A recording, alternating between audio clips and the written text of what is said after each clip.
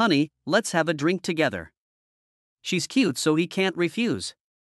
The straws are connected like that, so I don't know what they're drinking. Next, the couple went on a date at a haunted house. She hugged him tightly, so scared, he was shaking too but had to act bravely in front of his girlfriend.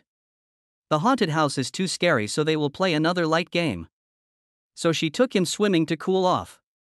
He was timid and embarrassed because he had to strip naked, forcing her to drag him out. His girlfriend was so pretty in her swimsuit that it made him blush.